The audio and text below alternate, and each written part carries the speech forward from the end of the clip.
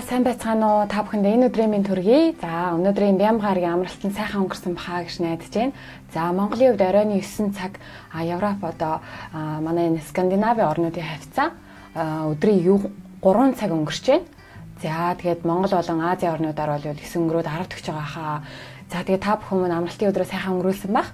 За дээрээс нь мөн та бүхэндээ амралтын өдрөөр нэг маш ховор содон зочинтой уулзах гэж байна. Facebook-ээр. За яагаад ингэж хэлж гэнэ үү гэхээр Хятад улсаас манай нэвтрүүлэгт өнөөдөр зочин оролцох гэж байна. Хятад улсад Facebook жоохон хязгаарлалттай байдаг ч гэсэн өнөөдөр бидний Facebook live нэвтрүүлгээр маань Хятадаас шууд бидэнтэй холбогдож оролцохоор Ариунцэцэг маань бэлэн болсон байна.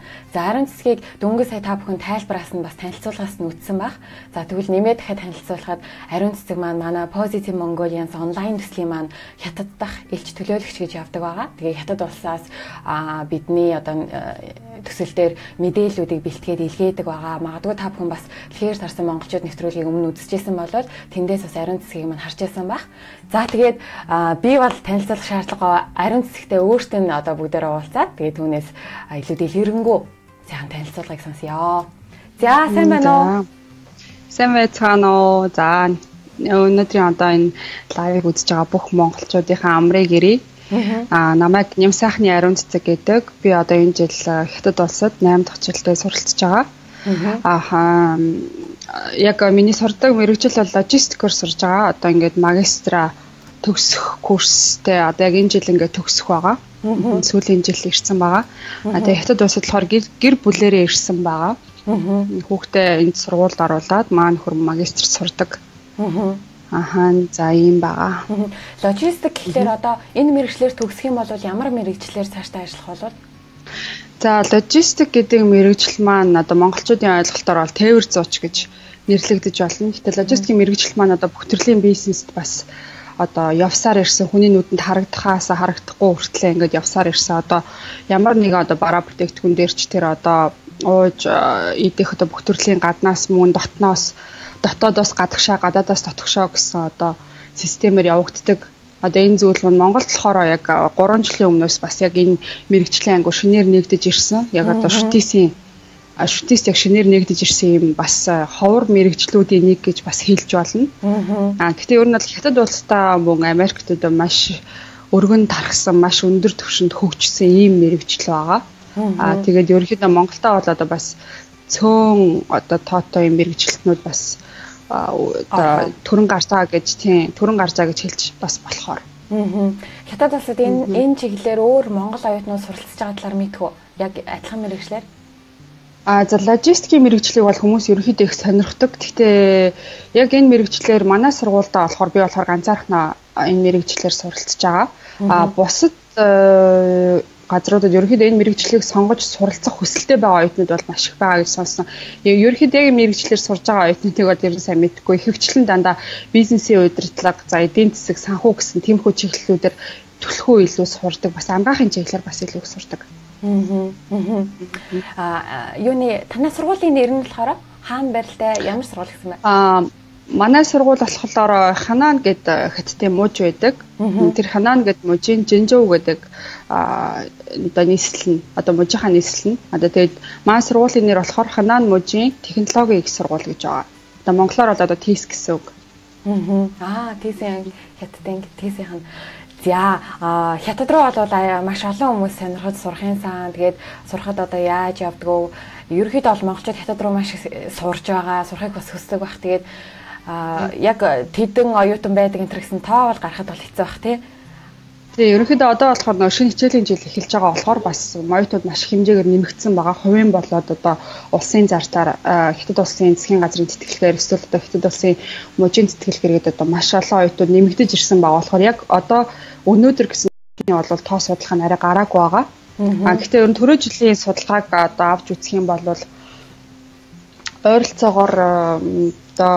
ойролцоогоор одоо Хятад улсад ерөнхийдөө 200 гаруй орны одоо гадаад орноос 200 гаруй одоо орны оюутнууд одоо суралцдаг гэсэн тийм үзүүлэлт байгаа. За өнгөрсөн оны байдлаар болохоор Хятад улсад 380 мянга гаруй оюутан одоо гадаадын оюутнууд гэсэн үг шүү дээ. Монголоос биш тийм гадаадын тийм оюутнууд бол суралцсан гэсэн тийм тоо үзүүлэлт бол байгаа. За тэгээд Монгол оюутнуудын хувьд болохоор одоогоор 6000 гаруй Монгол оюутан суралцж байгаа гэсэн тийм тоо байгаа. Гэхдээ одоо бас энэ жил нэмэгдсэн бөгөөд бас одоо нэг төгссөн оюутнууд ахсах юм бол одоогоор энэс бол нэмэгдсэн байх гэж би бас бодож байна. Маш их оюутнууд ирж байгаа. За тэгээд жил бүр одоо Монголоос одоо 1000 оюутанд тэтгэлгээр авна гэсэн тийм одоо квот бол байдгийн байлээ. Тэгээд Хятад улс нь болохоор одоо хамгийн их одоо тэтгэлэг авдаг улсаар бас ингээд дэлхийд одоо хамгийн их тэтгэлэг одоо өөр бусад орнуудад жижиг орн том орнууд тэтгэлэг олгодог тийм одоо номер 1-т одоо жигстэй байлаа Хятад улс. Одоо жишээлбэл танай сургуульд аль улснаас илүү их одоо гадны улсаас гэх юм бол Монголоос илүү их сурч байна уу эсвэл бас өөр орноос их сурч байна уу? Оюутнууд нь. Ерөнхийдөө манай хотод гэх юм бол хамгийн их оюутнуудтай хамгийн их улсаас ирдэг нь болохоор Пакистан байгаа. Мөн нийтгэх байгаа. Пакистан улс маань өөрөө хүн ам ихтэй бөгөөд бас яг нөгөө Хятад улстай одоо хурш учраас тэр одоо Пакистанд үзүүлж байгаас нөгөө оюутнууд одоо тэтгэлэг олгох тийм хамтын ажиллагаа бас тийм засгийн газрын хамтлагааны үүднээс Пакистанууд хамгийн их ирдэг. Маань сургууль бол Пакистанууд нарай илүү их байдаг. Монголчууд нарай цөөхөн. Тэгээд үндсэндээ бас өөр сургуулиуд болохоор энтэгчүүд бас маш их хэмжээгээр ирдэг, маш их тоогоор ирдэг. Тэгээд хичээл нь болохоор энэтхэг Пакистан хүмүүс их ирж байгаа ч гэсэн хичээл нь Хятад хэл дээр. Тийм Хятад хэл дээр орно. Бас нэг өөр бас нэг юм төрөл өгдөг. Одоо жишээлх нь Хятад улсад ирж сурж байгаа оюутнууд маань ерөнхийдөө Хятад хэлний бэрхшээл гэж маш их гардаг учраас бас энэ Хятад улсад байхдаа англи хэл дээр хичээлээ ороод англи хэл дээр одоо диплом авахудтай англи хэл дээр хүн төгссөн гэсэн тийм давхар авч болдог. Тийм бас давуу талууд бас байдаг. Заавал одоо Хятад хэл дээр үзээд Хятад хэлээр заавал ингээд Хятадд байхдаа Хятад хэлээр л зөвхөн төгснө гэсэн тийм бас байдаггүй. Тийм болохоор англи хэл дээр бас төгсөх тийм тусдаа ангиуд бас нээсэн байдаг. Тэр ангиудад бас хүмүүс ялангуяа одоо энтэг Пакистанууд чинь бас нэг 2 дахь юм уу эсвэл 3 дахь нэг англи хэл нь заавал байгаад байдаг учраас тэр хэлээр бас ингээд төгсөх боломжтой тийм ангиуд бас байдаг. Монголоос Хятад руу сургуульд явах юм бол ер нь яг ямар төрлөөр ямар замаар хүмүүс сургуулаа олоод бас илүү гайгүй сайн сургуульд нас орох гэх юм бол ямар арга замууд байдаг вэ? Зоочлын компаниуд эсвэл өөрсдөө онлайнаар уу? За энэ дээр бол маш өргөн хүрээнд бас яасан өнөөдөр ярих гэж бодсон. Яагаад гэх юм бол Монголоос маань бас маш их хэмжээний хүмүүс Хятад руу яаж сурах уу бас хувийн зардал гэхээс илүү ингээд тэтгэлгээр сурах ингээд оюутнууд одоо маш их хүсэлт ингэж гаргаж ийм хүмүүс байдаг. Гэхдээ ямар нэгэн байдлаар Хятад хэлгүй учраас ингээд мэдээлэл маш хаалттай байгаа гэж юу нь ойлгоод байдаг. Гэхдээ энэ бол бас айгүй ташаа ойлголт. Хятад руу ингээд сурыг гэж зорьсон оюутнуудын хувьд маш их асар их нээлттэй одоо төрийн бус одоо монголчлын төрийн бус байгууллагууд их байгаа. Мөн зуучлалын компаниуд их байгаа. Зарим хүмүүс болохоор зуучлалын компани төрийн бус байгууллагатай андуураад байдаг. Ийм тохиолдолд яаж ерөнхийдөө Хятадд ирэх вэ гэх юм бол Хятадд маш олон төрлийн тэтгэлэг байдаг. Засгийн газрын тэтгэлэг гэдэг нь болохоор хамгийн том тэтгэлэг бөгөөд хамгийн их тэтгэлэг олгодог хүмүүс сарын одоо одоо стипенд гэж ярьдаг ч юм аа стипенд олгогддог тийм. Тиймэрхүү тэтгэлэг бол одоо хамгийн одоо сургалтын төлбөр байр за тэгвэл сар болгон мөнгө өгөх жишээлх нь хамгийн одоо их мөнгө олгодог тийм тэтгэлэг байдаг. Тэрний дараагаар болохоор мужийн тэтгэлэг гэж ордог. Мужийн тэтгэлэгт бол ер нь баг хувь хүн өөрөө хөөцөлтөд орсон ч гэсэн бүх үүд хаалга Хятадын одоо энэ Хятадд ер нь 300 гаруй гадаад оюутан хүлээж авах хүчин чадалтай одоо тийм эрхийг авчихсан тийм сургуулиуд байдаг. Тэр сургуулиуд болохоор үүд ерөнхийдөө бүх хүмүүст нээлттэй байлгадаг. Засгийн газар Хятад улсын засгийн газар ямар улстай одоо найрамдлын гэрээ байгуулж оюутнууд хүлээж авъя ингээд маанх ингээд сургуулиудтай ингээд хүн болгоныг оруулж өгч болно гэсэн юм нээлттэй одоо байдаг. Тэрийг нь одоо монголчууд маань заавал ингээд хүний зөвлөгөөгөөр ч юм уу эсвэл одоо дуулсан хүний дам яриагаар ч юм уу эсвэл ингээд зуучлалын байгууллагт хамаг ажиллаад даатгаад ингээд өөрөө ингээд жоохон амар байх үүднээс ерөнхийдөө өвчлөө хүмүүс ингээд зуучлалын компани ингээд хайгаад байдаг. Тэрнээсээ илүүтэйгээр ерөнхийдөө өөрөө судлаад одоо нөгөө Google одоо маш сайн хөгжсөн байгаа үед Google-ээс өөрөө эхлээд сургуулаа ямар төрлийн сургууль яаж яг ямар чиглэлээр сурах гэдэг гэдгээ эхлээд өөрөө бодож боловсруулаад дараад нь Google дээрээс хайгаад Google дээрээс хайхад бол бүх сургуулиуд нь гараад байна. Бүх сургууль мэдээлэлтэйгээ вебсайттайгаа мөн гадаад оюутантай харилцах тусгай алба гэж байгаа. Тэр албаных нь мэдээлэл, холбогдох утас шүмсгэд одоо бүх юм гарч ирдэг. Тэр бүгдийгээ зөвхөн одоо компьютер нэг л баг Google-тэй л бүх юмд гараад ирэх юмыг хүмүүс болохоор ингээд өөр хүмүүст найдаад үлдээчдэг. Тэгэхгүйгээр нэг жоохон ингээд арай нэг жоохон илүү ингээд тэ өөртөө цаг гаргаад ингээд үзэх юм бол одоо ямар ч сургуульд одоо баг зүгээр өөрийнхөө ингээд бүрдүүлэх материалаа бүрдүүлээл ингээд ороход бүгд бэлэн байдаг. Тийм маш нээлттэй.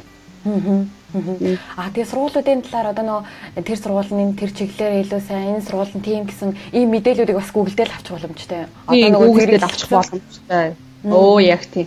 Ерөнхийдөө одоо топ 100 сургууль гэж биччихэхэд ерөнхийдөө ингээд ерөөсө чагсаагаад тэр чигт нь гаргаад ирчдэг. Тэрнийхээ жишээлх нь юу гэдгийг топ ихний 10-ыг заавал хайгаад авахгүй. Мэдээж 10-т чинь одоо үзүүлэлтүүд нь маш өндөр байгаа тийм үү. Тэгэхээр тийшээгээ бас ер нь бол заавал юу гэдгийг заавал тэдчихсэн гэдгээс нь илүү яг өөрийнхөө чиглэлээ бариад тэр чиглэлээр сургуулаа хайх юм бол бүх одоо мэдээлэл нь одоо Google дээр бол бүгдээрээ ингээд бэлэн байж идэг. Тэрнийхэн дагуу сургууль болгон өөрийн гэсэн бас нөгөө нэг юутай байдаг.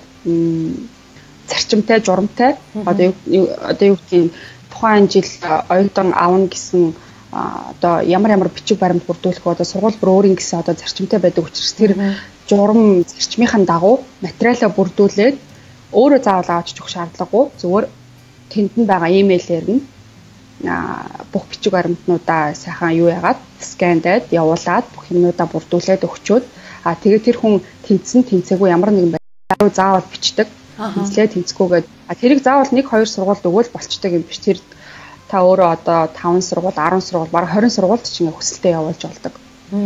Тэгээд тэр дундаас ирсэн мэдээж хариу тийм. Тэгээ тэрэн дээр болохоор одоо юу гэдэг хүмүүс нөгөө цаг алдаа заавал өөрөө очиж үзчихэж болно, харж иж болно гэхээсээ илүүтэйгээр ерөнхийдөө вебсайт руу ороход бүх сургуулиудын кампус, дотор байр одоо мэдээллүүд нь ингээ бүгд ингээ нээлттэй байж идэг.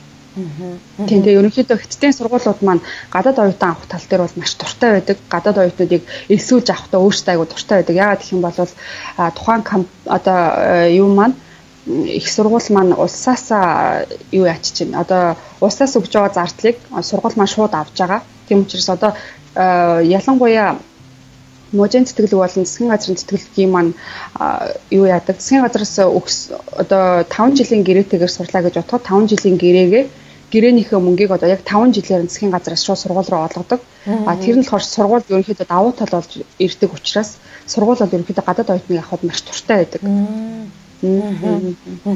За энд нэг юм асуулт ирсэн байна. Мастера хятад хэлний орчуулагчаар сурч болох уу? Хятадд Монголд бакалавра өөр мэргэжлэр сурсан гинэ.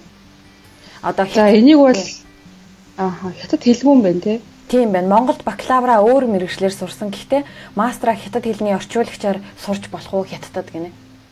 Хятадд мастера ерөнхийдөө бол нөгөө хэлний чиглэл одоо юу гэдэг Монголд уран зохиолч юм уу тий? Монголд ядаж нөгөө монгол хэл нэтер гэсэн нэг тиймэрхүү ангууд төсөөлдөг шүү дээ. Эсвэл нэг ядаж нэг багш юм уу те нэг хэлний чиглэлийг эсвэл англи хэл ч юм уу те. Тиймэрхүү чиглэлээр төгссөн бол яг нөгөө нэг жоохон одоо нөгөө мастераар сурах гэж байгаа анги чинь бакалавртайгаа жоохон уялдаа холбоотой авах юм бол энэ бол болно. Түүнээс гинт одоо TC одоо өөр шал өөр ангид сурч ирсэн гинт хэл рүү ингээд орохлоор одоо ерөнхийдөө зарим сургуулиуд бол ерөнхийдөө тэрийг зөвшөөрдөггүй. Заавал холбогдолтой байх хэрэгтэй. Тэр хүн суурь мэдлэгтэй байх хэрэгтэй гэдэг үүднээс. Хятад сургуулийн за тэтгэлэгт нь хамрагдсан хүмүүс бол бас ингээ боломж авчиж байгаа. Огт тэтгэлэгт нь хамрагдаж чадахгүй яг өөртөө хувийнхын зардлаас сурч байгаа хүмүүс ойролцоо төлбөрийн хэмжээ нь хэд байдаг бол? Ерөнхийдөө төлбөрийн хэмжээ бол тодорхой байдаг. Төлбөрийн хэмжээ нь дундаж төлбөрийн хэмжээ 20,000 yen байдаг. За энэ болохоор нөгөө би доктор, магистр, бакалавр гэсэн энэ гурвын дунджийг хэлээд байгаа шүү. 20,000 yen гэдэг. Ерөнхийдөө сургуулиудаас хамаарна. Тэр сургууль маань өөрөө их тийм зэрэглэл өндөртэй, одоо нэртэй дэлхийд алдартай ч юм уу эсвэл одоо хятадтай дээгүүр ордог болол төлбөр маш өндөр байдаг. Ерөнхийдөө жирийн сургуулиуд бол ерөнхийдөө дундаж төлбөр нь бол 20,000 yen байдаг. Тэгээ 20,000 yen одоо Монгол мөнгөөр нэг 7 сая орчим. Тэгээ жилийн төлбөр шүү дээ. Жилийн тэрийг хуваагаад төлж болно. Хуваагаад гэхгүй семестрээс нь сургуулиудаас Тийм семестр нөгөө нэг сургуулийнхаа нөгөө нэг дөрмөөс шалтгаална. Хэрвээ хагас семестрээр байж агаад ингээд буцаж ирээ дахиад төлөйгээ сургуультайгаа ярьчих юм бол тэрийг бол ингээд таллаа төлчих болно. Эсвэл заавал тухайн үнийг бүтнээр нь төлжиж манайх ингээд юу яан шүү одоо жишээлх нь та талаар нь төлсөн бол одоо таны визийг талаар нь олгонооч гэдэг юм уу те. Эсвэл бүтнээр нь төлсөн бол таны одоо ингээд визний асуудлыг бүтэн жилээр нь одоо сунгаж өгнө гэсэн тийм юмнуудыг бол заавал сургуультайгаа ярих шаардлагатай. За сургуулийн үед юм байжээ. За оюутан болоо Хятадад очлоо. Одоо Хятадад сурангаа хажуугаар нь өөр бусад оронд байдаг шиг ажил хийх боломж байдгүй. Ажиллах мөнгө олох. Ерөнхийдөө бол байдаг. Ерөнхийдөө бол байдаг. Энэ маань гэхдээ юу гэдгийг одоо Европын орнуудад шиг одоо тэгэл юу гэдгийг те одоо оюутнууд юу хийдэг вэ? Яг тэр шиг Европын орнуудаар ингээд ажил хийдэг шиг тиймэрхүү ажлууд бол ерөнхийдөө цалин багтай. За тэгээд цаг зав чи хийдэн тэгээд одоо бас ихтэй хэлж чинь бас хэцүү хэлэндээ ордог учраас хажуугаар нь ингээд бүр юм цаг нарандаа баригдсан ажил хийх бол боломжгүй. Энэний хажуугаар бол цагийн ажил хийх жишээлх нь одоо 2 дахь ч өөрөө 2 дахь ч юм уу 3 дахь хэлтэй бол жишээлх нь та Хятадд сурж байгаа хугацаанд англи хэлтэй бол англи хэл цагаар заах гэсэн юм маш том боломж байдаг. Цагаар заахад бол одоо юу гэдэг юм бага насны хүүхдүүдэд эсвэл одоо дунд ангийн сурагчдад эсвэл ахлах ангийн хүүхдүүдэд шалгалтанд нь бэлдэх журмаар эсвэл одоо аялахын өөрчлөх ч юм уу эсвэл зөвхөн дуудлагын сайжруулах ч юм уу тиймэрхүү маягаар бол хичээл заахад бол энэ бол цагаараа маш өндөр үнэтэй үнэлэгддэг. Иймэрхүү ажил, иймэрхүү төрлийн ажил бол хийж болно. Тэгээд одоо юу гэдгийг хүүхд шалгалтанд бэлдэх явц бол айгүй одоо өндөр үнэлгээтэй байдаг. Одоо англи хэлний түүнээс биш мэдээж одоо Монголоос ирээд үнэхээр амар сайн хятад хэлтэй бол бас нэг өөр төрлийн юм зааж болохоос биш англи хэлнээс өөр хэлийг бол бас нэг тийм юу яагаад байдаггүй нэг амар чухалчлаад байдаггүй ерөнхийдөө 6 наснаас нь эхлээд хүүхдийг бол ингээд англи хэл төлхөө хэрэглүүлдэг заавал 2 дахь хэл байх ёстой гэдэг үгнээс ингээд англи хэлэн дээр бол хэрвээ тийм англи хэлний хичээл заахаар заая гэж бодчихвол цагийн ажил хий заая гэж бодчихвол энэ бол маш том боломж. Энэ өнгөөрөө бол баг өөрийгөө ингээ болгоод баг хамгийн юм болгочих ерөнхийдөө болдог. Тэгээд очиод амьдрах одоо жишээлбэл байр нь оюутны байрандаа эсвэл тусдаа бас байр түрээслээд яг л өөр газар байгаа юм шиг байна шүү дээ.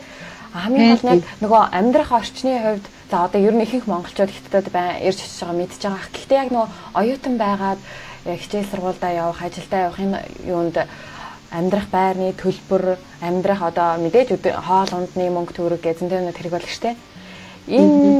Энэ бүхний хувьд яг яаж зохицуулбал илүү зүгээр вэ? Зөвлөөд ерөнхийдөө явах гэж байгаа хүмүүстээ зөвлөхөд болохоор хэрэг сурыг гэж ингэж бодож байгаа төлөвлөж байгаа хүмүүст зөвлөхөд бол яг оюутан бол оюутны амьдралаар амьдрсан хамгийн хямд бөгөөд хамгийн төсөр одоо хамгийн хямд арга гэж хэлж болно. Одоо оюутны байрандаа байгаад оюутны байранд байхаар одоо бүх багш сурагчид юу ярьж чинь юу хэлж чинь гэдгийг бүгдийг мэдээлэлтэй хүмүүстэйгээ харилцаатай дотно. Тэгээд оюутны байр бол гадуур одоо байр түрээслээс хамаагүй хямдхан байдаг. Тэгээд бид сэтгэлэг хамрагдсан бол бид санаас нь оюутны байрны төлбөрийг төлчихсөн учраас тэгээд оюутны байрандаа бас байсан хамаагүй дээр байдаг. Тэгээд гадуур за тийм юуны хувьд болохоор сургуулийн хувьд болохоор оюутны байранд болохоор мэдээ сургуулийн кампус дотор байх учраас бас багш нартайгаа илүү ойрхон байна. Хүмүүнтэйгээ ойрхон. Тэгээ хоол ундны хувьд болохоор мэдээж кампус болгонд бас оюутны хоолны газар гэж байгаа. Хоолны газарт бол Хятад бол ер нь бол хоолоор алдартай шүү дээ, тийм болохоор сонголт бол бас барагдчихгүй маш их байдаг. Сонголтын дээр одоо юу гэдгийг идчихдгүү гэсэн юм бол ер нь бол байдаггүй. Тийм учраас оюутны хоолны газараа идээд тэгээд явсан хамаагүй хямдхан тусдаг ерөнхийдөө. Хамаагүй илүү хямдхан. Тийм. Энд дээр нэг ийм асуулт байна. За засгийн газрын тэтгэлэг авахад материал бүрдүүлэхэд HSG байхгүй бол болох уу гэсэн иймэрхүү асуулт байна. Энэ асуултуудыг бол дараа нь ярих уу эсвэл одоо боломжтой ярих юм уу? Ерөнхийдөө бүрдүүлэх материалын хувьд бол би хэлчихье. Ерөнхийдөө засгийн газрын тэтгэлэг хүмүүс ерөнхийдөө нөгөө засгийн газраас олгож байгаа мөнгөнд үнэ болох өндөр болохоор хүмүүс ерөнхийдөө засгийн газрын тэтгэлэгт хамрагдах маш хүсэлтэй байдаг. За энэ маань болохоор хоёр төрлөөр хэрэгждэг гэж хэлэхэд бол болно. Нэг нь бол одоо Хятадд байгаа элчин сайдын яамтай хамтарч ажилладаг төрийн бус байгууллагууд гэж байдаг. Тэр төрийн бус байгууллагууд нь нэг талаараа хүмүүс зуучлалын компани гэдэг зарим нь одоо яг хувийн компани, зарим болохоор яг төрийн бүс байгууллагууд байдаг. Яг тэрийг олоод тэр компаниараа зуучлуулаад за зуучлуулна гэдэг утга нь болохоор материал бүрдүүлээд материалаа цааш нь явуулах тэр үйл явцыг хилээд байгаа болохоос биш яг үүндээ тэднийг яг өөрсдөө ингээд бас явуулчих болох юм дээр хүмүүс зүгээр л ингээд юу яагаад гэдэг хүнээр ингээд нэг дамжуулаад нэг санаа амар байчвал ингээд зүгээр юм уу гэж тэгээд байдаг. Яг засгийн газрын сэтгэлэгт хамрагдъя гэх юм бол энэ бол боловсролын яам, элчин сайдын ямаар заавал дамжих ёстой. Ер нь бол албан ёсоор явъя гэх юм бол тэгэхээр боловсролын яам, элчин сайдын яам маань юуг чухалчилдаг вэ гэхээр энэ дээр бол шалгалт авдаг. За та магистрт явж байгаа бол тодорхой ийм зүйлүүдийг ингээд одоо хангасан байх хэрэгтэй гэдэг. Тэр мэдээллүүд нь болохоор нөгөө одоо өдөр тутмын гардаг өнөөдөр сонин байдаг штэ.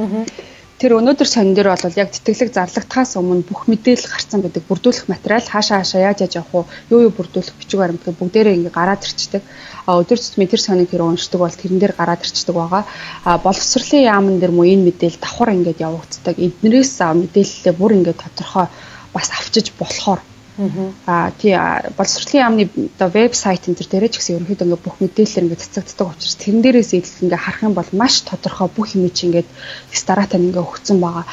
За өөрсдөө ингээ бичиг баримтаа бүрдүүлээд за мужийн тэтгэлэг засгийн газрын тэтгэлгийн хувьд бол тиймэрхүү байна. За мужийн тэтгэлгийн хувьд болохоор өөрсдөө ингээ бичиг баримтаа бүрдүүлээд яаж ингээ бас тэ ингээд 100% байрныхаа мөнгө сургалтын төлбөр яаж ингээд даалгах вэ? Засгийн одоо юуны мужийн тэтгэлэг аваад ингээ явах вэ гэх юм бол за нэгдүгээрт би нэг бүрчлээ хилээд өгчээ тэгэхээр юу намрах. Нэгдүгээрт цээж зураг хэрэгтэй болно. Хоёрдугаарт нөгөө аттестат хэрэгтэй болно. 10 жилийн аттестат. Тэр 10 жилээ төгсөөд ингээ хэлний бэлтгэлтэйгээ бакалаврт ингээ сурах байгаа одоо оюутнууд ахын бол аттестат. Мастерт эсвэл одоо нөгөө доктор сурах байгаа бол дипломны хуулбар эднэрийг дандаа англи хэл дээр орчуулуулад нотаратор батлуулсан байх хэрэгтэй. За гуравт нь болохоор гадаад паспорт хэрэгтэй. Гадаад паспорт болохоор угаасаа нөгөө англи хэл дээр байдаг шүү дээ. Тийм болохоор нөгөө хүчинтэй хугацааг нь хардаг. Хүчинтэй хугацаа нэгээс доошгүй жил байх хэрэгтэй. Дараад нь болохоор эрүүл мэндийн шинжилгээ гэж нэг байдаг. Эрүүл мэндийн шинжилгээнд одоо Монголоос очихоос өмнө заавал сургууль дээр эрүүл мэндийн шинжилгээ чинь очсон байх хэрэгтэй. Тэгээ тэрийг хүмүүс хаана хийлгэдэг ингээд айгуух асуудаг. Тэрийг болохоор хамгийн урдан гардаг нь Гэлстүү гэдэг нөгөө нэг 13-т нэг Американд энэ хажуу байдаг тийм тэнд өгчдөг. Өглөө өгөөд өдөр нь авчдаг нэг айгуу хурдан гарчдаг. За тавт нь болохоор study plan гэдэг нэг 1500-аас 2000 хүүхдэд эссе бичдэг. За энэ дээр болохоор хэрвээ хятад хэлгүй бол англи хэл дээр бичнэ. Хэрвээ хятад хэлтэй бол нэг хятад хэл дээр бичсэн нь ер нь бол илүү. Яагаад гэх юм бол хүмүүс сурч байгаа хүмүүсийн маань одоо юу яаж байгаа сурч байгаа хүмүүсийн маань одоо материалыг хятад хүмүүс шалгаж байгаа хятад сургуулийн хятад хүмүүс шалгаж байгаа учраас нэг мэдээж англи хэл дээр уншсанаас өөрийнхөө хэл дээр уншсан мэднэрт өөрсдөнд нөлөө хэлбэр олно гэдэг үгнээс хятад хэл дээр бичсэн дээр үүдэг. За 6-ад нь хамгийн бас нэг чухал юм нь болохоор багшийн тодорхойлолт байдаг. За их сургууль сурч исэн бол тухайн факультетийнх нь багш нь одоо тухайн одоо нөгөө нэг оюутныхаа талаар яг өөрт нь багшилж байсан багш гэсэн үг шүү дээ. Тодорхойлолт бичдэг. За тэр тодорхойлолтыг бас англи хэлээр бичүүлээд за тэгээ сургуулийн тамга байх хэвээр. Ерөнхийдөө өөр улс орнууд болохоор багш нь одоо өөрөө хувьдаа ингээд нэг тамгатай байдаг шүү дээ. Нэг одоо сургуулийн багш нь өөрсдөө тамгатай. Монголд бол яг ингээд нэг тамгатай багш нь цөөхөн байдаг юм байна лээ. Тийм болохоор ингээд сургуулийн тамга ингээд аруулчвал тэр нь арай албан ёсны бөгөөд яг ингээд үнэн бодит гэсэн тийм болно. За энэ тийм болно. За иймэрхүү материалуудаа бүрдүүлээд тухайн одоо сурах гэж байгаа сургуулийнхаа вебсайт руу гадаад одоо оюутнуудыг хариуцсан офисийн вебсайт руу явуулаад энэ бүгдийг сканцсан байхад болно. Гэхдээ заавал энийг заавал хөргөж өгөөд авах ямар ч шаардлагагүй. Эднэрийгээ бүрдүүлээд энэ дээр энэ болохоор ерөнхий бүрдүүлэх одоо материал нь энэ дээрээс мэдээж магадгүй яг өөрийнх нь одоо тухайн хүний орох гэж байгаа сургуулийнх нь бас нэг юм бүрдүүлж өгөөч гэдэг юм уу. Тиймэрхүү юм бас байж магадгүй сургууль нэмэлт ийм шаардлагууд байж магадгүй. Тэр шаардлагуудыг болохоор өөрсдөө яг орох байгаа сургуулийнхаа уншаад тэрнийхэн дагуу бүрдүүлээд өгсөн бахад энийг нь шалгаад мужи энийг бас давхар шалгадаг. Мужийн одоо тухайн мужийн засгийн газар одоо тухайн мужийн одоо засаг даргатай тийм тэр байгууллага нь бас шалгаад ингээд шалгасны үндсэн дээр одоо тухайн оюутныг авах үгүйгээ шийддэг байгаа. Тэгвэл их олон юмар дамжиж авах. Гэхдээ бол зөндөө олон Монгол оюутнуудаас энийг аваад амжилттай аваад сурч байгаа шүү дээ. Бас тэгтээ би бас ингэ зөндөө сонссон. Энэ бас яг зарим нь яг боддоор жинхнээсээ явдггүй. Айгүйх арын хаалганы татаасны хүмүүс авсарзаагаар нь орчдөг л гин яг үнэнгээр явж байгаа хүүхдүүд очир нь нөгөө нэг юун листэнд доошоо нь орчдөг. Ийм жоохон юу асуудлууд их байдаг. Хятадын тэтгэлэг дээр зөндөө тийм сонсч ирсэн. Энэ асуудлууд нь бол юу? Энэ асуудлууд нь засгийн газрын тэтгэлэг дээр их гаргадаг. Түүнээсээ саяны миний хэлээд байгаа ингээд мужийн тэтгэлэг дээр яг иймэрхүү юм дээр гарахгүй. Яагаад гэх юм бол энэ шууд сургууль руугаа явж байгаа. Хувь хүнээс шууд сургууль руугаа шилжиж байгаа учраас дунд нь ямар нэгэн зуучлалын байгууллага ч юм ямар нэг юм татаас түтээс юу ч байхгүй. Энэ дээрээс бол яг юу гэдэг одоо ийм бүрдүүлэх материал дээрээ нэмээд тэдийн төгрөг шилжүүлчих гэдэг юм уу. Тиймэрхүү юм байдаггүй учраас энэ дээр бол нэг тиймэрхүү гарахгүй. Засгийн газрын тэтгэлэг дээр болохоор Монголд одоо элчин сайдын яамн дээр болохоор элчин сайдын яамны өөрсдийнх нь дүрмэн дээр болохоор юу яадаг вэ гэхэлэр одоо хүүхэд тэнцвүүлэхгүй одоо тэр үйл ажиллагааг болохоор бид нар дотроосоо шийднэ. Гадны ямар нэгэн оролцоо байхгүй гэсэн тийм журамтай байдаг учраас тэрийг бол одоо өөрсдөө яаж зохицуулж байгааг нь бол бид нар мэдэх ямар ч боломжгүй. Тэгэхээр тэр тухайн зүйл маань элчин сайдын яамн дотроо явагдаад байгаа учраас тэрийг бол ямар ч мэдэх одоо боломжгүй. Тийм хүн бол угаасаа байдаг. За их сургуулийн талаар ярангуут ингээд хүмүүс зөндөө юм асууж байна. За жишээлбэл докторийн сургалтын хэмжээ гэх мэтчлэн ингээд олон зүйл асууж байна. За тэгээ энэ мэдээллийг бол цаашаа дэлгэрүүлээд асууя гэж сонирхож байгаа юм бол Позитив Монголианс in China гэсэн Facebook page байгаа. За тэрэн дээр манай Ариука маань, Ариунцэцэг маань хариуцсан ажилладаг учраас Ариунцэцэгтэй бас хөвчлэн холбогдоод зарим мэдээллүүдийг асууж болно. Тэгээд Ариука маань заваараа бас боломжоор хариулахыг хичээнэ. Яг тэгэхээр нөгөө Хятадад Facebook бас таалттай байдаг учраас тусгай аппликейшнээр ордог гэсэн учраас жоохон удаж магадгүй. За өнөөдөр бас зөндөө ярилцах зүйлүүд бас байна. Хүмүүс бас хинчээс асуусан байна. Хятад руу очивол хамгийн үзэх ёстой газрууд нь юу вэ гэсэн байна. За. Хятад руу ерөнхийдөө нөгөө энэ бол аюу гоё сэдв. Яагаад гэх юм бол Хятад улс маань маш одоо өргөн уудам нутаг дэвсгэртэй. Тэгээ ерөнхийдөө бас нөгөө Позитив Монголианс нэвтрүүлэгт дээр бас гарч ирсэн би бас нөгөө очих хөстэй газрууд гэд нэрлэлжсэн. За тэгэхээр ерөнхийдөө нөгөө нэг мэдээлэл өгөх журмаар гэхэд одоо Монгол улсын хүн амын хамгийн их зорчсон газар нь бол Бээжин байд юм байлээ. Тэгэхээр одоо Бээжинг ер нь бол мэддэггүй хүмүүс гэж баг байхгүй бах. За Бээжин бол яг нэг тийм одоо цагаан ярим ч юм уу тий 20 тоот ч юм уу нэг тэрнээс өөр нэг тийм сүртөө үзээд ахаар аялаад ахаар газар бол биш. За Бээжингээс ойрхон гэх юм бол одоо нөгөө аватарыг хийсэн газар бол надад үлгэрийн юм шиг санагцсан учраас тэр аватарыг хийсэн газар руу бас явбал бас амар мартагдахааргүй маш гоё аялаад болно гэж бодож байна. Тэрийг одоо нөгөө зуучлалын бас юм одоо юуны байгууллагууд байт юм бэл аялал зуучлалын компаниуд байт юм бэлээ. Тэгээд тийшээ явуулдаг бас аюу хям зардлаар явуулдаг газраар яваад ч юм уу эсвэл зарим нэг нь шуучууд эслэгтэй ч юм уу тиймэрхүү юмд аюух байт юм бэлээ. Гэтэ өөрөө үний хувьд ингээ харьцуулаад үзэхэд бас ер нь бол боломжийн бас тийм амар хит хөөрөгдсөн тиймэрхүү байдаггүй. Ерөнхийдөө Монголд байгаа тэр зуучлалын компаниуд бол бас тийм үнэтэй амар тэгж аялуулдаг ерөнхийдөө аюу боломжийн үнээр аялуулт юм байлээ. Тэгэхээр ямар ч зэн тэр аватар хийгдсэн газар ерөнхийдөө миний бол хамгийн ихэнд зөвлөх газар бол тэр байна. За тэгээд хамгийн ойрхон хүмүүс заавал нөгөө одоо Хонконг явж Диснейленд үздэг болсон шүү дээ. За тэрнээс сайн нөгөө Шанхай түрүү жил нөгөө Диснейленд нээгдсэн. Тийм учраас хамгийн ойрхон Диснейленд үзэх гэх юм бол шууд Шанхай руу явчих болно. Шанхай бол үзэх юм маш ихтэй. Тэгээд далайн бас одоо далайн эргийн газар болохоор одоо ийм уур амьсгал нь бас их таатай тий. Яг бүр ингээд эд дун өвөл энэ төр очихгүй бол Шанхай бас үзэх харах юм маш ихтэй юм хот байгаа. За тэгээд урагшлах юм бол мэдээж визгүй учраас Хонконг руу бас явж болно. Хонконг бол ерөөсөө зуулчдын дэлхийн зуулчдын одоо төв зэг штэ тий. Тийм учраас тийшээгээ бас яваад үзэхэд бол бас их зардал орохгүй. Тэгээд хүмүүс нөгөө нэг магадгүй ингээд яаж явах уу, хаанаас ингээ яаж явах юм гэдэг тэр талаараа бас айгүйх мэдээлэл авмаар байдаг бах. Тэгэхээр бол Хятадд одоо хурдны галт тэрэг гэж маш ирч хүчээ авсан юм амар гоё. Ерөнхийдөө бид нар хурдны галт тэргээр ирч явах аюу дуртай байдаг.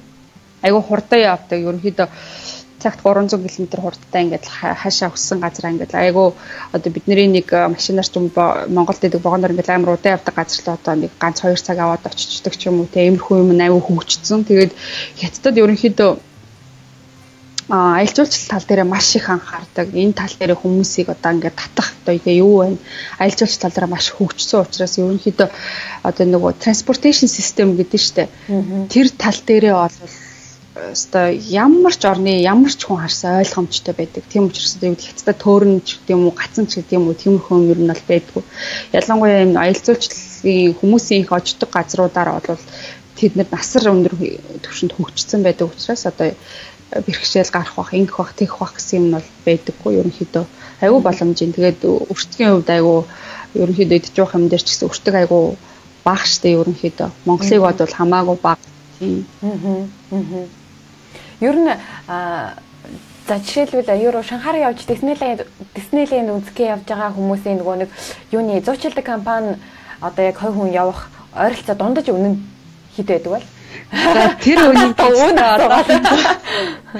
Ерөнхийдөө хүмүүс нэг яг одоо тийшээгээ очиход нэг ойролцоогоор хэдэн төгрөг болох байна гэж бодоод тийм. Харин тийм.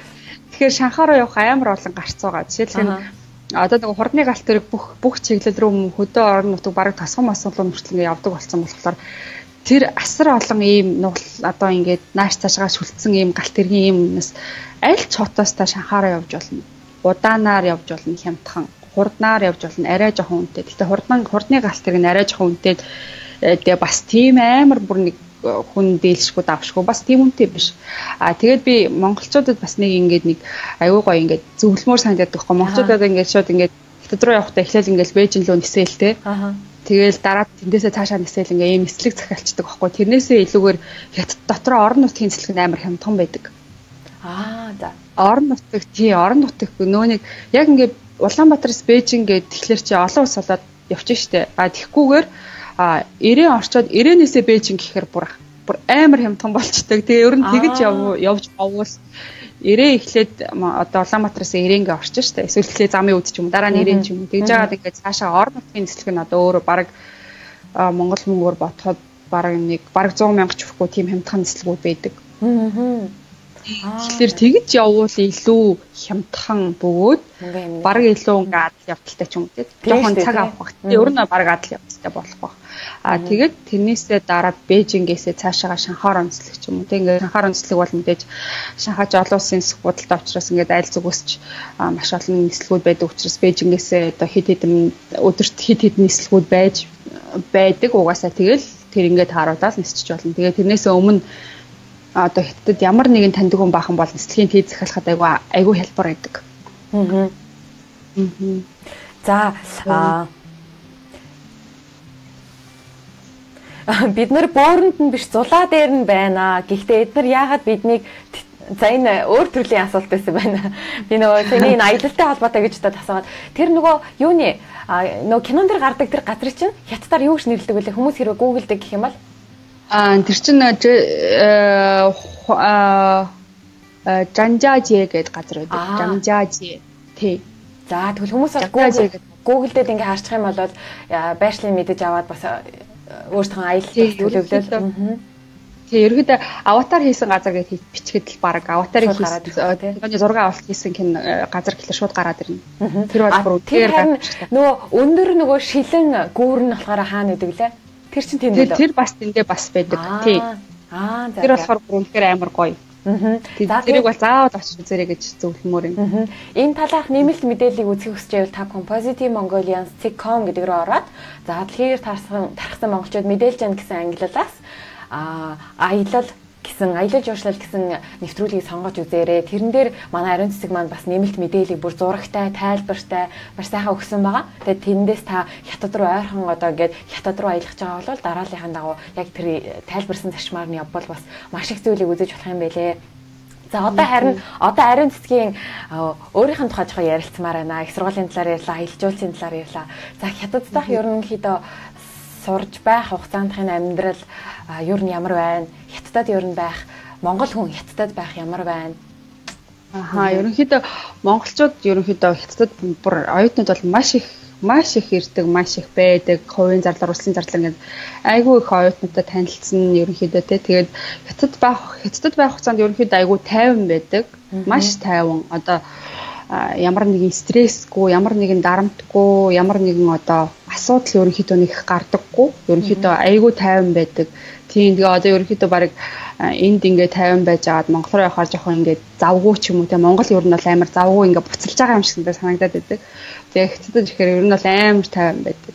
Тэгээ тийм ч учраас би бас нөгөө гэр бүлээрээ ирээд маа нөхрөөс магистр сурж байгаа. Тэгээд манай хүүхдээс энд ирсэн ингээд цэцэрлэгт 2 жил явж байгаа. Одоо ингээд 1-р ангид энэ жил орсон байгаа. Ер нь Хятадын хүмүүсийн хүүхдээ хүмүүжүүлж байгаа байдал Монгол юу хоёр шал өөр л ахaltaа тий. Гэтэ бас хүмүүсийн ерөнхийдөө бол яг миний нэг хэлэх гээд байгаа санаа нь хүмүүс нөгөө Хятад гэхлээр жоохон дургу байдаг. Дээрээс нь жоохон ийм болоо тийм болоо гэсэн нэг тийм хардлагууд ч юм өөр бодлоод их байдаг штэ. Тэгээ магадгүй мэдээж л хүмүүс юм чи сайн талууд бас зөндөө байгаа, авууштай зүйлүүд бас зөндөө байгаа. Тэр талаас нь жоохон ярил Хятадуудын.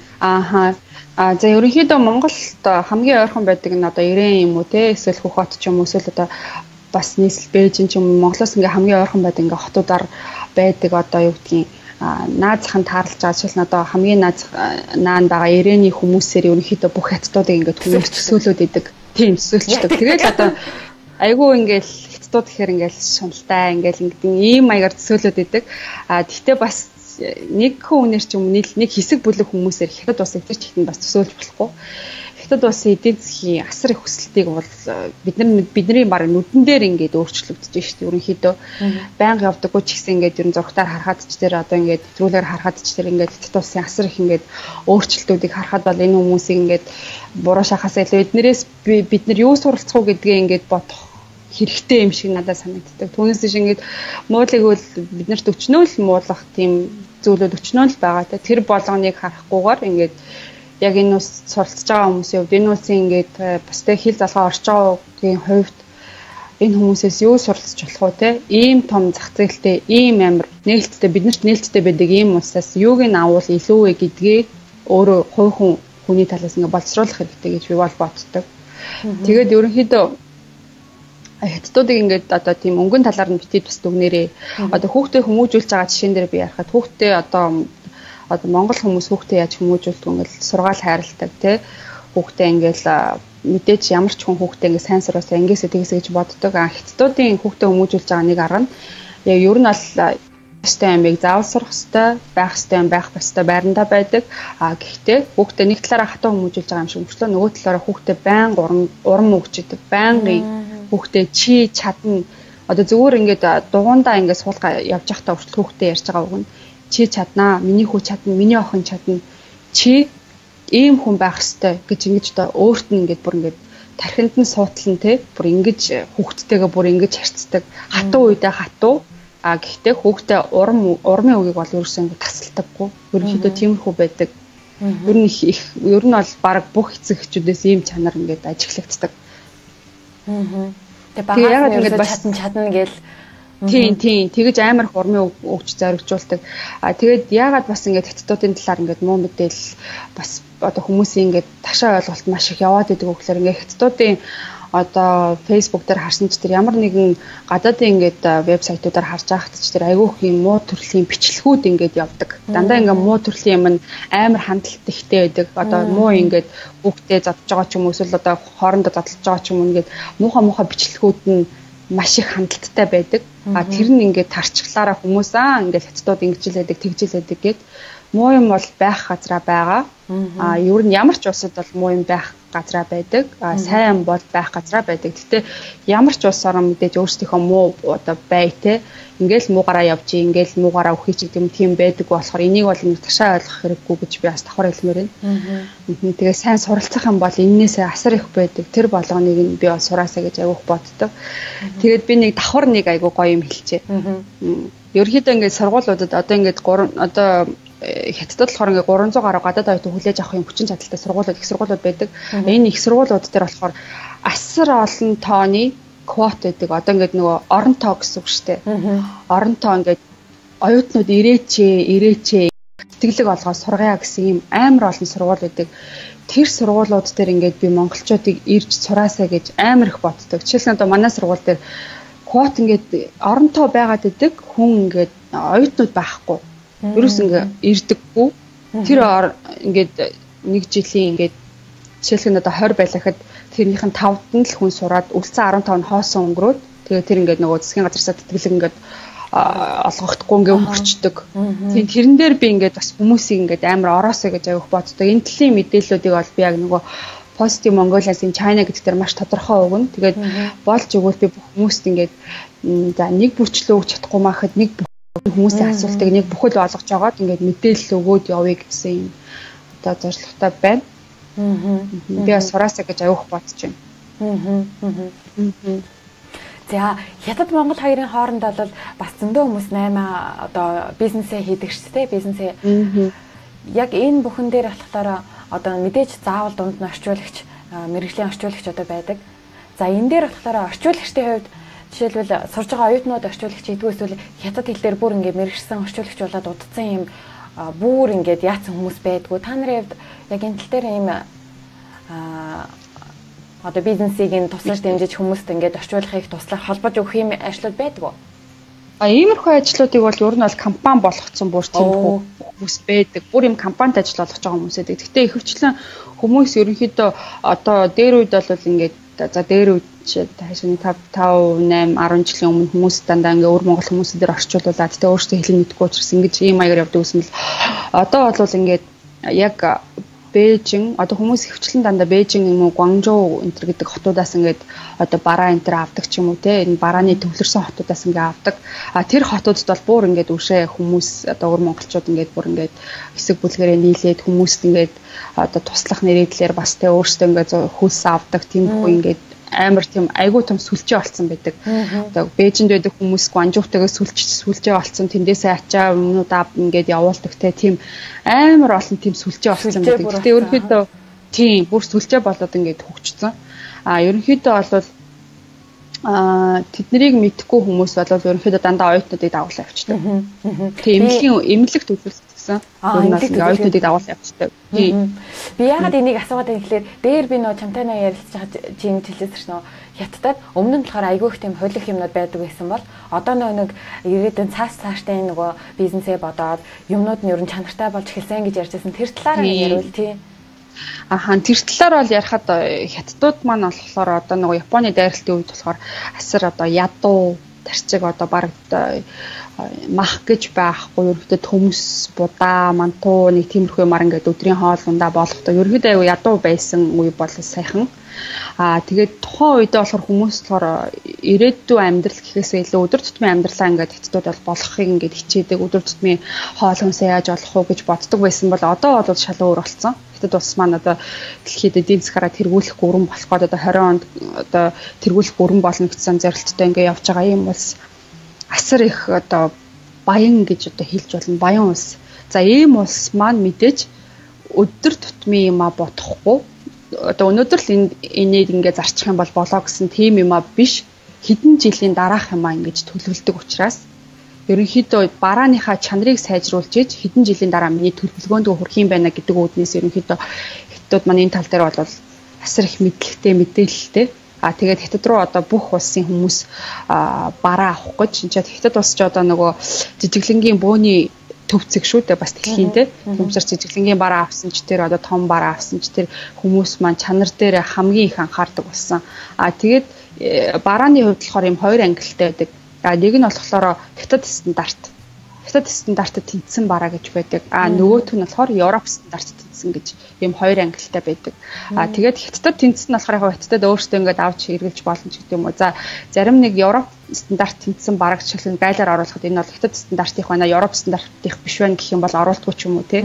Тиймэрхүү стандарттай учраас тэр стандартаа хангахын тулд чанар дээр маш их анхаардаг. Мэдээж гадагшаа гаргаж байгаа дэлхийн бүх улсууд тараах, мөн дотооддоо тараах гэдэг чинь бас хоёр өөр төрлийн бизнес учраас энэ дээр бол хятад асар их анхаардаг. Тийм болохоор чанар дээр бол юу гэдэг нь хямдхан нь мэдээж л хямдхан ямиг мэдээж бүр амар чанартай их нь сайшаа юм тийм учраас үнээс ингэ харц. Тийм үнэд байгаа чанар гэдэг чинь одоо хятадд яг хэрэгждэг. Тэгэхээр нөө Монголд бас нэг ер нь хүмүүс нэг тийм ойлголттой байдаг шүү дээ. Хятадаас орж ирсэн бараа болгон муу байдгаа гэсэн ойлголттой. Магадгүй Монгол руу орж байгаа бараанууд нь хамгийн хямдхан өөртөө яг үнэхээр чанар мутагийн сонгоод байж бас болох юм те. Тийм ч учраас нөгөө хятад бараа дандаа тийм гэсэн яриа бас гарч иж магадгүй. Энд бол жишээлбэл би бас яг л нөгөө хятад бараа л муу гэсэн юм ойлголттой байгаа л гэтэл одоо ингээл энд байгаа хамаг л дэлгүүрүүдийн яаралкын дотор ингээд жижигхэн made in China гэжсэн байдаг. Хамаг л юм. Тэр сэтгэлээр бүр гарахгүй энэ хятад л болохоор муу гэсэн ойлголттой байгаа гэсэн. Тэгээ бас ерөнхийдөө ерөнхийдөө энэ одоо сэтгэлээг ер нь бол баг халах гад ингээ хятадууд ч ингээл баг үзэж ш. Ерөнхийдөө Европт тухайн одоо хувцас авлаа гэхэд Европт тэр хувцсыг үйлдвэрлээд гаргах тухайн орондоо үйлдвэрлээд гаргахаасаа илүүтэйгээр Хятадд хийлгээд захиалж хийлгээд тэгээ тэрийг Европ руу ачуулж ирээ зарах нь илүү хямдхан байдаг учраас тэрийг Европын оюутлын компанид биш Хятадын оюутлын компанид хийгээд мөн стандартын дагуу хийлгээд ингээ гаргадаг. Мэдээж компани бас ашгаа бодох үүднээс арай хямд нь хаана вэ? Яг ижлэхэн чанарын Европт хийдэг ижлэхэн чанарын юмыг өөр оронд хийлгээд илүү хямдхан одоо хийгээд хийгээд бүр ингээд зөөгөөд авчрах нь хүртэл авчирсан байхад хүртэл үнэн нь ингээд тухайн улстай хийснээсээ илүү хямдхан байгаа учраас ингээд Хятадыг сонгоо Хятадд хийлгээд байгаа юм нь бол оюутлын үйлдвэр бол амар их байдаг. За тэгээд энэ комментуудыг ингээд харсан чинь манайхан болохоор нөгөө бичсэн комментуудын стил нь жишээлбэл Хятад Монгол цус солилцох юм бол тийг ингээд нөгөө одоо нөгөө нэг жоохон нэг иймэрхүү чиглэлээр болсон. Гэхдээ энэ тал дээр бас залруулга нэг хийх шаардлагатай гэж үзлээ. Яагаад тэгэхээр өнөөдөр бид хэд манай Позитив Монголианс онлайн төслийн маань Хятад дахь төлөөлөгч Н.Ариунцэцэг маань урагдаж оролцож байна. Тэгээд бид хоёр өнөөдөр ярилцсахдаа за мэдээж асуудал бол зөндөө байгаа. Гэхдээ Хятадуудаас Хятад энэ улсаас суралцвал сурч болох юмыг нь юу байна тэр талаар нь илүү төлхөө ярьж байгаа юм шүү. Ярих юм бол маш олон сэдв өргөн яригдах бах. Гэхдээ өнөөдөр болохоор бид нар өөрсөндөө хэрэгтэй зүйлийг ярих гэж байгаа шүү. Тийм учраас тэр талаар нь бас ойлгож үзээрэй гэж гуйж байна. За тэгээд Хятад сурж байгаа оюутан болоод амьдарч байгаа хүмүүсийн хувьд мэдвэл ер нь одоо шинэ ирж байгаа оюутнуудын хувьд шинэ ирж байгаа амьдарч байгаа хүмүүсийн хувьд бол мэдвэл зохих нэг тийм Монгол хүн болгоно тэгээрээ Хятадд ир сурах жаавал ингэ хэрэгтэй шүү ч гэдэг нэг тийм захиас байдаг шүү дээ. Тэгэд зөвлөвөл одоо за Хятадд ерөөхдөө хувийн зардлаар болон тэтгэлгээр ирж байгаа юм маш олон оюутнууд байгаа. Бид тэднэрт хамгийн том нэг зөвлөмөр байгаа юм болохоор яг сурах гэж байгаа зорилгоо биелүүлээд ялангуяа тэтгэлгээр сурж байгаа хүмүүс ингээд тэтгэлгээр сурж байгаа дундаас нь ингээд хаяа авчдаг айгүйх байдаг байхгүй юу. Тэр орон тоон дээр чинь өөр сурахыг хүссэн айгүй олон хүн байсан. Тэгээ дундаас нь ингээд хаяа авчдаг. Тэгээ битээ тэр юу сургуулаа хаяараа битээ шантраараа ихтэл тэ хүн нэг юм сурцсан баха тэр мэдлэгийг чамаас хинч булаахгүй. Тэр бол зөвхөн чиний салшгүй чамаас юм тархинд чинь суудсан байгаа өмч. Тийм учраас тэр завшааныг ашиглаад одоо хувийн зарлаар сурж байгаа хүмүүс ч гэсэн тийм аав ээж л тэр мөнгөийг гаргасан байгаа тий. Тэгэхээр тэрийгээ ч гэсэн бодсон тий усаас мөнгө өгж байгаа гэл за энэ одоо Хятадаас өгсөн мөнгөөр сурсан чалаа сургуучаалаа гэдээ явдаг хүмүүс зөндөө идэг. Тийм битгий гаргаарай. Наад мэдлэгийг чинь ингээд бас тий чиний тархинд үлдэх учраас тэрийг амар сайн ашиглаарай гэд тий. Монголдо одоо боловсролын айгуу том хөрөнгө оруулалт болоорой гэдэг бас зөвлөгөө өгмөөрэн. Тэгээ би ингээд Хятадд сураад ингээд өссөн хүмүүсийг Хятадаас сурсан юм ингээ Монголд хэрэгжүүлээсэй гэж би хүсдэг. Би одоо өөрөө бас ингээд яг энэ логистикийн мэргэжлэр төгсчөөд Монголдо очиод ингээд яг Монголд хэрэгтэй гэсэн одоо улсын байгууллага ч юм уу те одоо Монголд ингээд хүчин зүтгийгээд ингээ бүр шийдсэн байгаа. Тийм учраас ерөнхийдөө яг хувийн үүднээс зөвлөхөд бол ерөнхийдөө тэгж одоо Монголдо ингээд Монгол хүн болж төрснийхөө ингээ бас хувь нэмрийг оруулаарай гэдэг тийм зөвлөгөө би бол өгмөөрэн. Түүнээс гадна ингээ жижиг сажиг айгүйх зөвлөгөө байгаа. Тэрийг болох юм бол би Позитив Монголиансын China гэдэг пэйж дээр ерөнхийдөө одоо эрэгтэй хөвгтэй одоо нөгөө борцоо авчраар амхаа авчраар гэж нэг тийм зөвлөгөө бол өгчин. Тийм нарийн шир юмыг бол өгчин. Манай нэвтрүүлэгтээ орж байгаа хүн болгоноос сууж байгаа бүгдөө л их хвшлээ оролцож байгаа хүмүүс нь гадны орноос оролцож байгаа учраас их орондоо биеэрээ байж чадахгүй. Яг хаяа явчихж байгаа ч гэсэн ихэнх хугацаа ингээд сүүлийн үеийн хугацаанд бол тухайн орондоо байгаа учраас ийм нөхцөлд их орондоо бид нар юу хийж чадах бол их орондоо одоо яавал бидний хувьд бол тус нэмэр хувь оруулж байгаа гэж чи хувьдаа боддог вэ? Би болохоор ерөнхийд нь яг миний хувьд болохоор би болохоор одоо энэ сургууль сурж байгаа хүний хувьд би болохоор нэг ажил хийж байгаа биш учраас ингэ сурж байгаа учраас яг миний хувьд ингээд хувийн үүднээс гэх юм бол би энэ оюутнуудыг ингээд яаж ярих талаар нь ийм аргачлалыг ингээ зааж өгөөд тухайн одоо миний ингээ хэлсэн аргачлалаар яваад ингээ сургууль ингээ авч явах юм бол энэ бол миний хувьд ингээ хувь нэмрээ оруулж байгаа нэг зүйл. Энээс бол би одоо мэдээлэл хүсний хөтлөө хүнээс энэ жуулчлал мужил тийм бол огт байхгүй. Манай сургуульд ч ирээ сурч болно. Энийг бол би ингээ бүх юм энэ багш нартайгаа яриач юм. Эсвэл зарим нэгэн тохиолдолд бүр нэг спешиал тохиолдолд одоо хүүхдтэйгээ ирж байгаа хүмүүс ч гэдэг юм уу. Иймэрхүү талаар асуулт айгүйх ирдэг байхгүй. Хүүхдтэйгээ ирмээр байна. Яаж ирэх вэ? Энэ тал дээр бол би одоо баг спешиал хандаа тухайн үн ингээ бихчлээ ингээд мэдээлэл өгж болно. Ярилцаад ингээд бүх талын төвлөгөөг өгж болно. Иймэрхүү хувь нэмэр бол би оруулах чадна. Эндээсээ бол тэгээд ерөнхийдөө амралтаар бол Монголоос ингээд яг хэл залгаа орчдог учраас амралтаар ингээд ерөнхийдөө Монгол руугаа явцдаг. Тэгээд одоо ингээд хол баах хугацаанд болох юм бол би бод ингээд суралцах талаар мэдээллийг бол ингээд өгч чаднаа. Монголд оруулах миний хувь нэмэр бол нэг иймэрхүү байгаа.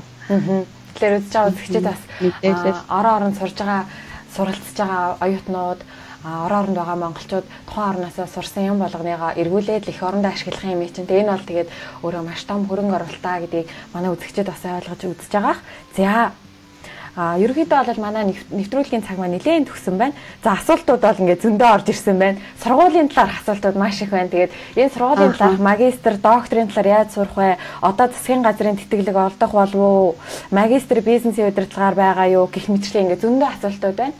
Энэ бүхнийгээ Позитив Монголианс in China гэсэн Facebook page дээр та бүхэн ороод за тэрэн дээр мессежээр хандаж болно. Эсвэл өөрийнх нь одоо бүхэлд нийцсэн тавьсан мэдээллүүдийг бас та бүхэн олж уншаарай. Удахгүй бас тавих болно.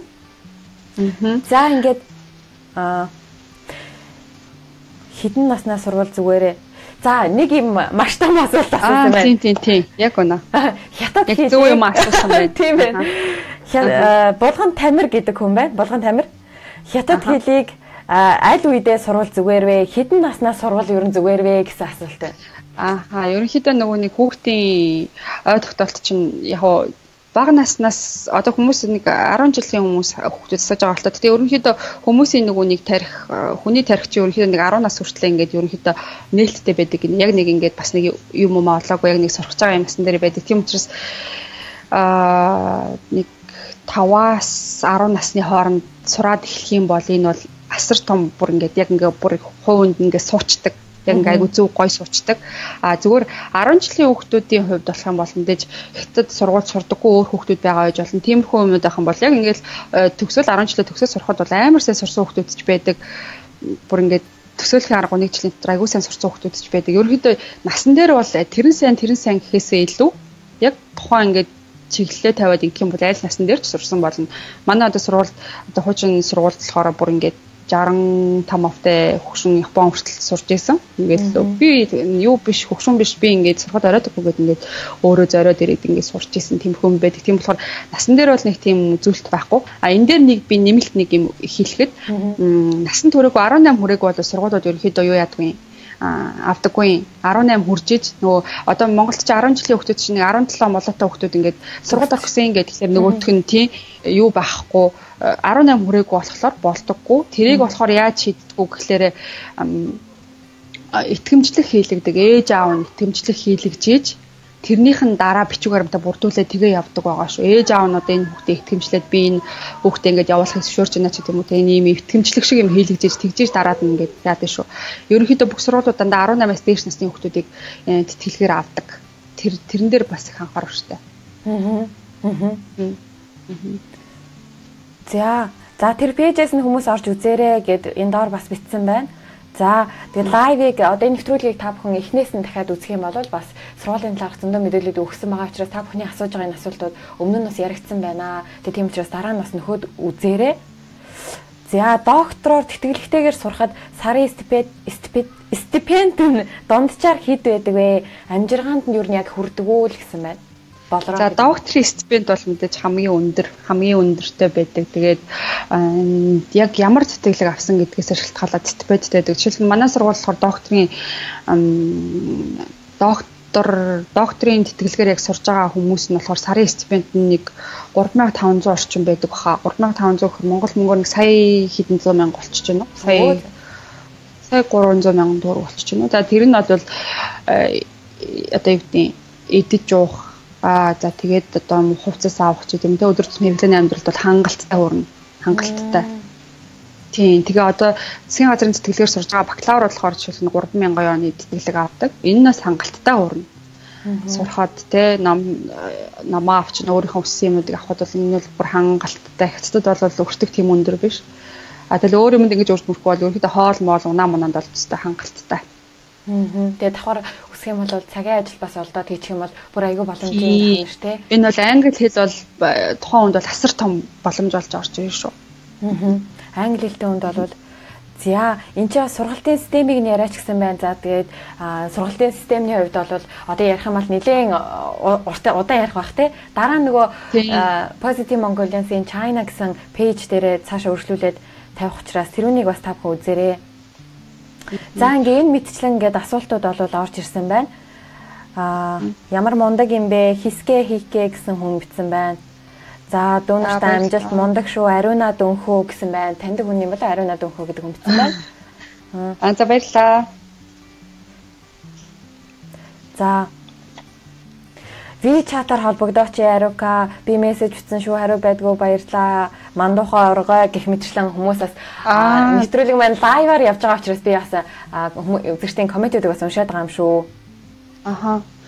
Ерөнхийдөө бас нэг товчроо хэлэхэд нөгөө нэг сургалтын систем гэж ярьж байсан. Тэр болохоор сургууль бүрээс хамаараад өөр байдаг шүү. Тэгэхээр бүх сургуулиуд нэмжигдэрсэн юм сургалтын системтэй гэж байхгүй. Хятад хэлэн дээр болохоор хятад хэлний бэлтгэл дээр болохоор ерөнхийдөө Бээжингийн хэлний их сургуулийнх нь цаанаас нь гаргасан ном байдаг. Яг хэлний бэлтгэлийн бүх оюутнууд хятадд сурж байгаа гадаад бүх оюутнуудын дунд одоо нэг жил бүр ингээд шинэ эдишнүүд гаргадаг. Яг тэрнийхээ системээр бол явдаг хэлний бэлтгэл нь.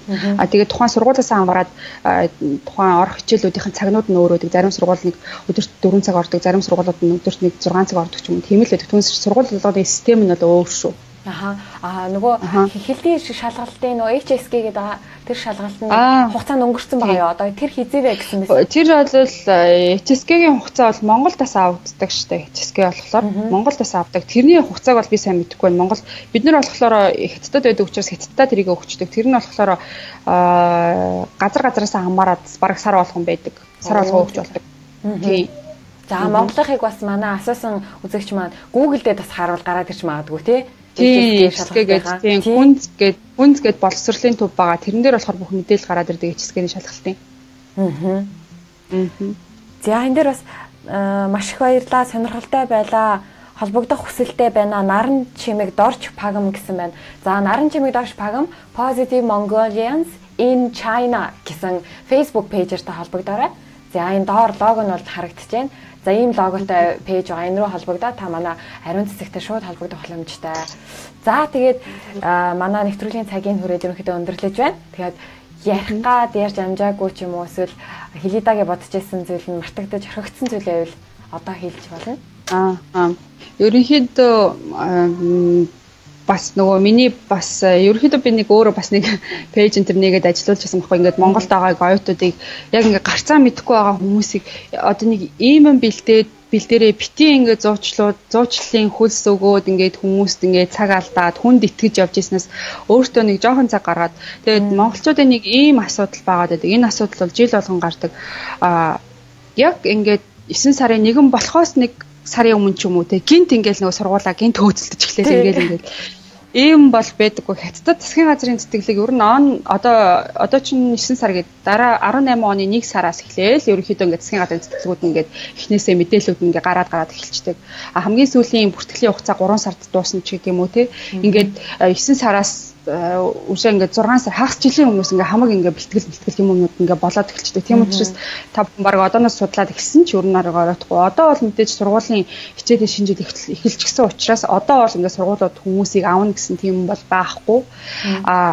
Та бүхэн хэрэг ингээд дараа жил ч юм хүүхдээ ч юм өөрөө сурах гэж байгаа бол дараа жилийнхаа юмд одооноос эхлээ бэлдээд магадгүй хүмүүс эссэний талаар аяг асуудаг бол тэр мэрийг ингээд одооноос эхлээд бодоод эхлээд монголоор бичээ дараад нь тэрийг орчуулад болохгүй бол хүнээс асуугаа тий ингээд ийм амархан бэлтгэх юмнуудаа эртнээс бэлтжүүл тухайн үед ингээд цаг нь тулахад наадуул чи айгүй хэрэг болдог. Тийм учраас тэрийг ингээд бэлтээсэй гэж айгүй хүсэж байна. Тэгээд миний одоо зөвлөх юм юу гэхээр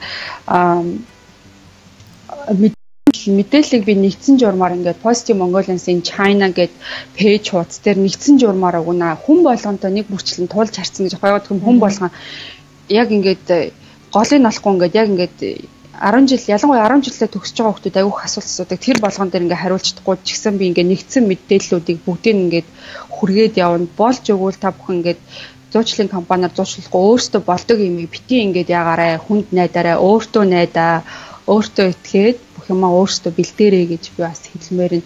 Тэрэн дээр бол би бүх талаараа ингээд одоо төгсөх курс учраас ингээд төгсгөөс өмнө бүх мэдээллүүдийг ингээд одоо ямар нэгэн үн төлбөргүй ямар нэгэн одоо тий хүчээр биш би ингээ өөрийнхөө хүсэлтээр ингээд хүмүүстэй мэдээлэл өгөхтэй бол бэлэн байна гэж хэлмээр байна. Нэг зүйлийг орхигдуулахаа мартсан байна. Нөгөө асуух мартсан байна. Мэргэжлийн одоо жишээлбэл нэг мэргэжлээ ингээд сонгоод сурч ийснаа энэ мэргэжил надад тохирохгүй байна гэдэг дөнгөж нь 10 жилээ төгсөөд очисон хүмүүс. Тэгээд мэргэжлээ солих болов сургуулаа солих мэргэжлийн ангиас солиход хэр төвөгтэй асуудалтай байна. Энийг бол тухайн багш нартайгаа өөртөө ярина. Яг явахтаа ингээд нэг зүгээр ингээд нэг баг рандом ингээд юм сонгож очсноо ингээд энийг яг уу ингээд өөр гоё юм байсан байж гэхээсээ өмнө сургуулийнхаа вебсайт руу ороод ямар анги байна гэдгээ сайн хараад зэгтэйгээ ярилцаад эсвэл тэгжээ шийдвэр гаргаад за тэрний очсны дараа нэг шийдвэр гаргасны дараа очсон чинь одоо ангиа солих хэрэг гардаг ч юм уу тэрийг бол сургуулийнхаа захиргаатаа даавал ярих хэрэгтэй. Нэгэнд зарим сургуулиудад нэгэнд бүртгээд авсан юмыг энэгээр нь явуулна. Яагаад гэх юм бол энэ сонгосон зүйл чинь засгийн газар руугаа цаашаага энэ хүн энэ мэргэжлээ сурна гэдэг энэ мэдээлэл чинь явцсан байгаа учраас энийг сольчихлоороо энэ хүний одоо тэтгэлэг нь ингээд одоо ингээд юу яачдаг ч юм уу. За хаагдгүй махад ингээд эргэлзээтэй болчдөг ч юм уу. Тийм болохоор очихоос өмнө ингээд бүх юмаа төлөвлөөд дараажаа сурах гэж байгаа хүмүүс бол бүх юмаа ингээд эхнээс төлөвлөсөн нь юу нь бол дээр шүүл гэж одоо хэлмээр байна. Одоо ганцхан нэг асуулт. Одоо нэг асуулт гээ. Докторийнхаа одоо жишээлбэл 3 жил докторийн хугацаанд сурах хэрэгтэй байтал докторийн диплом одоо нөгөө юугаа хамгаалах юмаа бичихтэй хугацаа хитэрчүүл яг одоо нөгөө сурах хэрэгтэй 3 жилээс хитэрчүүл нөгөө тэтгэлийн болов эсвэл яах вэ? Тэрийг болохоор сургууль өөр агаад байдаг. Заавал одоо доктор чинь үндсэндээ хамгийн хэцүү үе шаттай. Ер нь докторыг бараг зоригтой хүн төгсдөг гэдэг тийм бас үгэн хүртэл байдаг. Ерөнхийдөө авих зориг шаардсан, бас төвчээр шаардсан, маш их асар их хэмжээний судалгаа шаардсан юм ажил. Энийг хэрвээ өөрийнхөө кредитээ дуусгацсан бол тэр хугацаагаа сунгахгүй гэдгээ бас л факультеттэйгээ сургуультайгаа л ярина. Түнс яг ингээд нэг тогтцсон бүр тех ёстой тэрэндээ баригдаад ингэсэн тийм бол байхгүй. Тэрийгээ сунгаад эсвэл кредит чинь дутуу байгаа бол тэрнгээ бол ингээд сургуультайгаа яриа сунгачч болно. Би одоо дахиад хичээл судалмаар байна. Одоо тийм хичээл дутуу байна гэдэг. Түнсэш яг ингээд сургууль болгоны ингээд нөгөө зарчим журам дүрм өөр болохоор би одоо яг нэг юм нэгцэн юм болоо өгч чадахгүй. Гэхдээ ер нь бол яаж ч бодсон хугацаанда юмаа ингээд хийхийн тулд эртнээс тэрийг ингээд гой төлөвлөөд ингэж хийхгүй бол бас доктор бол бас айгүй чангалтай ер нь бол айгүй чанга. Тийм болохоор тэр бас сургуультай л ярих асуудал. Ер нь хөвчлэн дандаа сургуультай ярих ингээ хувийн нэг тийм шинж чанартай сургуулийн дүрм журамтай ингээд холбоотой тийм болчдөг. За дахиад ганцхан нэг асуулт асуучих. Тэгээл дуслаа гэ. За сүүлийнхнээс болохоор нөгөө хятад залуучууд өөрсдөө их сургуульд сурах нь хэцүү юу? Одоо хятадын 10 жилийн төгсөөд их сургууль руу орох босго нь өндөр байдгүй. Хятад залуучууд алга их сургууль сурж гин үү? Хятад залуучууд ер нь бүгд ихтэй сургуулийн мэдлэгтэй бол төгсдгүй Монгол шиг эсвэл хэцүү юу? Манай монголчууд ер нь харьцуулахад хэр байна? Манай монголчуудаас харьцуулахад айгүй бас юу штэ. Айгүй сайн. Ер нь бол Монголоос ирж байгаа оюутнууд бол ерөнхийдөө монгол хүмүүс гэхдээ ерөнхийдөө юу айгүй сайн. Одоо гүйлгээ ухаан сайн тэгээд айгүй хурдан юмыг сурдаг. Ялангуяа гадаад хэлийг бол айгүй хурдан сурдаг. Бид нарт өөрсдөө заяас LS гэдэг нэг тийм их хатуу үг үсгнүүд чинь жинхэнэ одоо энэ гадаад хэлийг сурахад хамгийн их хэрэг болдог. Тэгэхээр монгол хүмүүс гадаад хэлийг айгүй хурдан сурдаг. За 10 жилийн хүүхдүүд ингээд их сургуульд орох ингээд ийм харьцуултыг ингээд авч үзэх юм бол монголчууд ерөнхийдөө ихэнх хүмүүс нь хамрагдчихдаг те их сургуульд. Яг тэрний нэгэн адилаар хятадууд ч гэсэн ер нь бол бараг бүх хүмүүс нь их сургуульд хамрагддаг. За хамрагддаг хүн бол айгүй цөөхөн. Тийм ер нь бол хөвчлэн хамрагддаг. За тэгтээ тэр одоо монголоор бол нөө яэш гэж ярьдаг шүү дээ. Энэ 10 жилийн нөө шалгалт байдаг шүү дээ. Тэр шалгалтын дээр бол асар их өрсөлдөөнтэй юм шалгалт болдог. Энэний талаар нэвтрүүлэг байдаг. Энэний талаар тусгай одоо юу гэдэг энэ бол бүр хятад даяараа бол хамгийн том одоо юу гэх пример сенсацтай хамгийн том ийм асуудал байдаг. Ийм яэш шалгалтын үед бол за энэ шалгалт нь болохоор ингээд 10 жилийн хүүхдүүд нь юу гэдэг маш их хүн амтай учраас За энэ одоо маш их хүн амд ноогдсон одоо нэг хэдэн зуун сургуулиудад хүүхдүүд нь хуваарлагдаж очих гэж байгаа учраас энэ төгссөн хүүхдүүдийн оноо нь бүр тэг мянганы тэдэн хувиар ингээд дээр доороо орж ингэж чагсдаг учраас энэ бол бүр асар их хэмжээний өрсөлдөөн, асар их хэмжээний хүч одоо ийм амар үгээр хэлэх аргагүй амар өрсөлдөөнтэй болдог энэ бол. Тэгээд ямар сургуулаас авснаар нь одоо тухайн хүнийг яаж сурсан, юу хийсэн гэдгийг мэдээлэл харагддаг. Тийм боломжтой. Ямар сургууль сурсан, ямар мэрэгчлэр гэдгээр нь бараг л мэдчихнэ. За ерөнхийдөө тийм сургуульд орсон гэх юм бол за энэ бол тийм сурлагатай хүүхдээ нэ гэдгийг шууд мэдэх бараг боломжтой. За өнөөдөр цаг цаваа гаргаад өнөөдөр бид нарт ийм маш сонирхолтой хэрэгтэй зүйлийг ярьсан маш их баярлалаа. За тэгээд Хятадад Facebook ороход хэцүү хүндрэлтэй ч гэсэн бид нартай бас онлайнаар ингэж холбогдож нэвтрүүлэгт маань цаг цаваа зарцуулсан ёстой баярлалаа. Танаа гэр бүлийнхэнд бас их баярлалаа.